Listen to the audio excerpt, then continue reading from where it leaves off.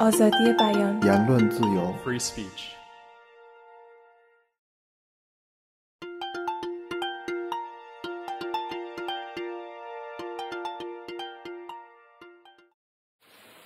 So it's a familiar thought that the speech of some people can silence the speech of others. And in a way, that's exactly what's happening when governments, for instance, silence or censor certain speakers, because they do it through government or legal speech.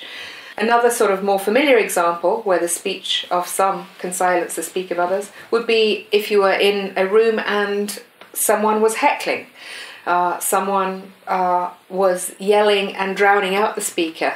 There you would have a silencing occur that was drowning out a speaker through speech itself. What I have in mind by silence is something a bit different, but it's got something in common with that. In order to understand it, you need to step back and think, well, what is speech anyway? Because it's against that backdrop that you can understand what silence might be. If you think that speech is a matter of making meaningful noises, then anyone who is stopped from making meaningful noises is silenced. But if you think of speech as a power to perform certain speech acts, it's an ability to do things with words, then silence is a matter of being unable to do things with words. The kind of silencing I was concerned about, when women are silenced, is a very particular sort of silencing of a speech power that is exceptionally important. What I have in mind is the power to perform the speech act of sexual consent and sexual refusal.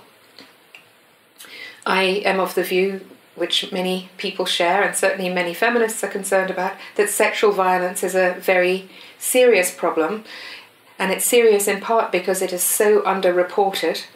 And so we have here a situation where a harm is being done to women of a systematic nature that is not being addressed, and I would say it's not only a harm, it's an aspect of injustice. Now, there are many, many explanations for this, but one thing that a philosopher can point out is that if in certain situations a woman is saying no, and that is not being recognised as a refusal,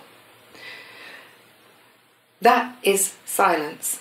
That is a kind of silencing. It's the silencing of a speech act that is so important that either making it or not making it is the difference between something wonderful, consensual sex, and something terrible, namely rape. So it's a really important speech power. How could it be silenced? It could be silenced if women don't have the authority.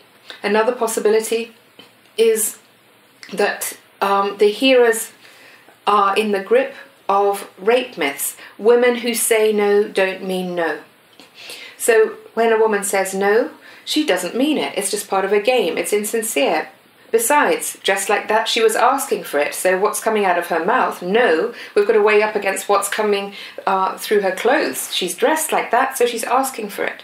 So this issue about speech acts being silenced in sexual contexts is of massive importance.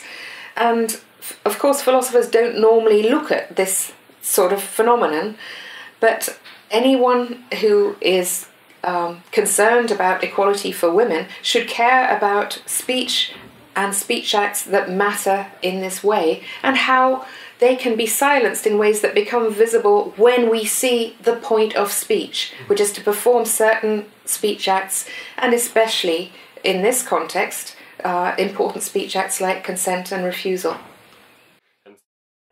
آزادی بیان言论自由 Free speech.